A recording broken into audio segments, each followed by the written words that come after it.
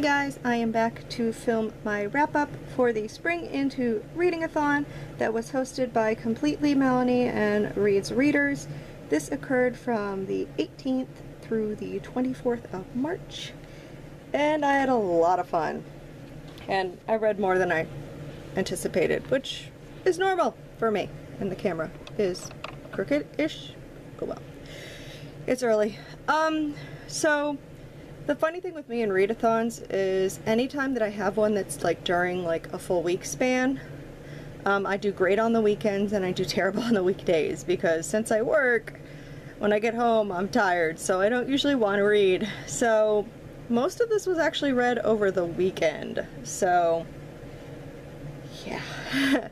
So let's just get going. These are really in no particular order.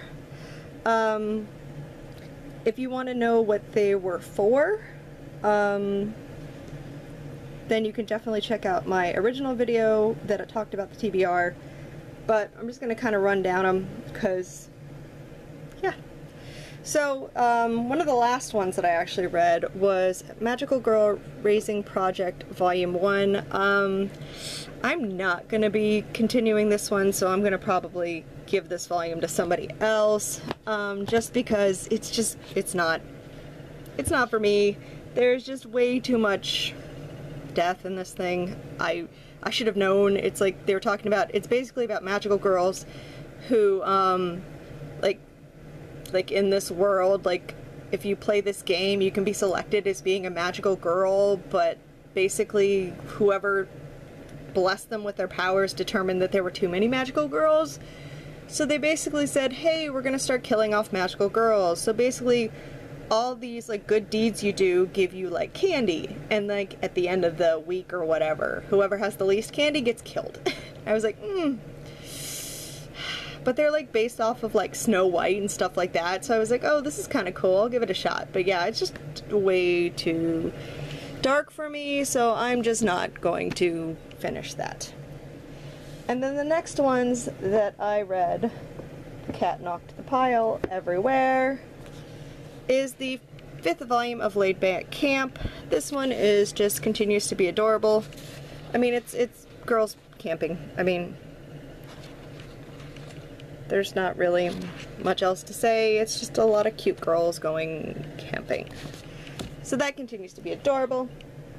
The next one is the 1st and 2nd volumes of Is It Wrong to Pick Up Girls in a Dungeon? Familia Chronicles Episode Lie. Oh my gosh, I love this girl. Like, I knew I liked her, but I didn't realize just how much I like her. You don't get, like, she's the one that likes Belle from the bar, and you don't really get much from her, like, reading the original Is It Wrong to Pick Up Girls in a Dungeon, but she's pretty cool. She's pretty badass. So both of these women are very badass. So this was very cool. This is basically a story of Lie, and they like basically there's like a casino that basically is like one of the bigwig casinos, and you can't really fight them. Even the guilds can't fight them because they're just too powerful. But the guy is a terrible human being and basically just wants to kidnap pretty girls, so he keeps taking all these pretty girls. So basically one girl got taken, and her parents, like the guy got like basically she was a prize for a gambling debt, so they are trying to rescue her. So they go undercover to try and rescue her, and it's just a lot of fun. So I'm very much looking forward to the 3rd volume because that ending, I need more, but I don't think it comes out for like May, June, something like that. But that one is really good. I love Is It Wrong to Pick Up Girls in a Dungeon. I need to get the rest of the side stories because I'm having way too much fun. And I'm kind of wondering, like, I don't usually read light novels, but I'm wondering if I should read the light novel for Is It Wrong to Pick Up Girls in a Dungeon, just because I love the manga so much. And I'm not quite sure, like, if I'm missing stuff because I'm not reading the light novels. So if anyone, like, has read the light novels, let me know, because I'm really curious. Okay. The cat has completely destroyed the piles. You go there, you go there. Okay. So the next one I read was Yankees, the first volume. This is super cute. I mean, it's just like street cats, but then they're like personified by humans, and it's just really... I mean, like, there's a perfect example. Nothing like a great box, cat in box. I mean, it's just so quintessential cat. It's awesome. So the next one that I read was, and this was actually, I think this was the last one I had to finish because I had so much trouble finishing this. It's the Hatsume Miku like mix. It's just basically a bunch of like stories of Hatsume Miku. It's fine. I guess I don't like Hatsume Miku that much that this is that interesting to me. I will admit they have some really pretty color pictures like in the middle of each section, I guess. So those are awesome. But I was just kind of having trouble getting through this thing. So there's that. The next one that I read is Milky Way Hitchhiking. This is super cute. This is also in full color, which is amazing. And it's basically about this cat who just like travels in his interactions with all the random people that he comes across. But it's really cute. I need to get the next volume. It's just very expensive because, well, I mean, it's full color, so I guess it makes sense. But like, it's 30 bucks. Like, I got lucky and got this for 10 bucks at an anime convention. So I don't know if I'm ever gonna get that lucky again. And the next big boy I read was Kimono Friends, Welcome to Japari Park. This is just basically fluff. It was fine. I actually had trouble getting through this one too, just because it was just kind of like the same repetition over and over again. Like, girl who's trying to be like a park guide meets all these random different animal girls and hilarity ensues, but some of it was just kind of odd. So, I don't know. Probably won't keep that one, but it was okay. I just don't know if I'm ever going to read it again. So let's get into the big things. Oh wait, nope, missing one more. Those are all like the single volumes or big omnibuses, I guess, that I read. So the last one that I read is A Quintessential Quadruplets. I didn't like this one that much. There's the girls. They're just so mean to this kid and the guy who's trying to teach them, and frankly, I don't really care for the guy who's trying to teach them because he's also kind of eh. So I have the second volume, so I'm gonna read it for another readathon, which you guys will see the info for shortly.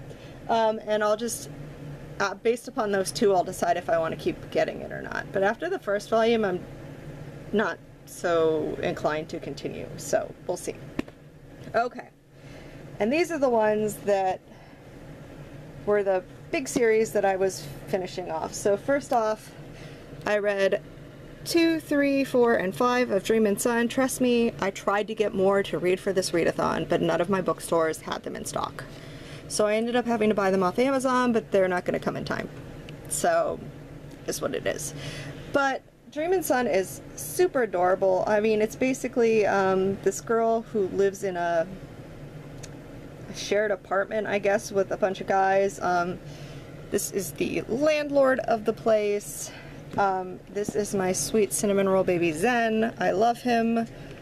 And after what happened in the end of it with my poor baby Zen boy, I wanted to see what happens. It's cute. I mean, I'm having fun with the characters. Like, the whole, like, couple aspect of it, I'm kind of like, on, basically, because she's not with someone I really care about. Well, I mean, he's fine, but I don't like their relationship together. You'll know what you mean if I read it. And there's a better choice for him, frankly, but he's too stupid to figure it out. But okay, I'll just stop with that. So anyways, it's only 10 volumes, so I really want to see how it ends. So I did end up ordering 6, 7, and 8 from Amazon, so they will be here, just not in time to finish the readathon, which is fine. I'm kind of burned a little bit on manga, so I'll probably take a few days to read a book or something and not read manga. But there is that. It does end in 10 volumes, so it's not like super, super long. And then speaking of super, super long, let's get these in order.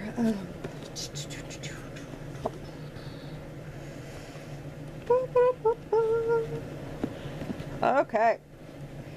So, I had said I was going to read 1, 2, and 3 of Yuna of the Dawn. This is an amazing story. This girl is fabulous. So, she's a princess, and basically, she's got her faithful guard, and she cherishes her time she spends with her cousin. Child. But then, on her 16th birthday, tragedy strikes. I guess it's not a spoiler. Her father's killed, and then her and the guard go on the run. Loved one's murder? Okay, yeah. I don't know if that's a spoiler or not, but it's in the first volume, so sorry if it is. But it's basically her trying to find the 4 dragons that are going to help her take back the kingdom. So there is volume 1, volume 2, volume 3, the cat's on volume 4, and volume 4.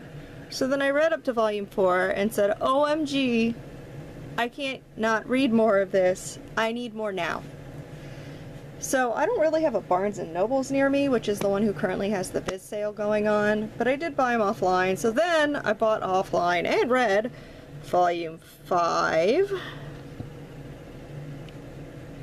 volume 6, and volume 7. So good. So good. That story arc for, like, I don't know, what, 5 and 6? No, 6 and 7? Such a good story arc. Like, it ended nicely, so I'm, like, not, like, screaming to get the next volume. I mean, I still want the next volume, but I basically finished off a story arc, so it's not like I'm, like, in the middle of a cliffhanger where I'm going to die. But this is such a good manga, and I am definitely going to pick up some more of it. If you want, like, this is a really good, strong female lead. Like, definitely. Like, oof, what she does in volume 7. Is that what she did it? Girl's badass. That's all I can say. So, yeah, it was just really, really good. So, definitely recommend that one as a good, like, shoujo fantasy, if that's what you're into. I'm, like, trying to find more, like, recommendations for shoujo fantasy, because I'm definitely having fun with those. So if you guys have any recommendations, definitely let me know down below. But yeah, I'm definitely going to pick up more. I'm going with my cousins shopping the first weekend in April, and they have a bunch of Barnes & Nobles near them, so I'm definitely going to be picking up some more of Yuna of the Dawn for that Viz buy 2 get the 3rd free sale. And we'll see if I'm impatient enough that I have to go get more offline, or if I can just wait till I see them in like 2 weeks. We'll see. But anyways, that is everything that I read for the Spring Into Reading-a-thon. I had a lot of fun with this read-a-thon. I love read-a-thons, you guys know this. So, anyways, I will see you guys later for the next video. Everyone have a very good rest of the day. Bye!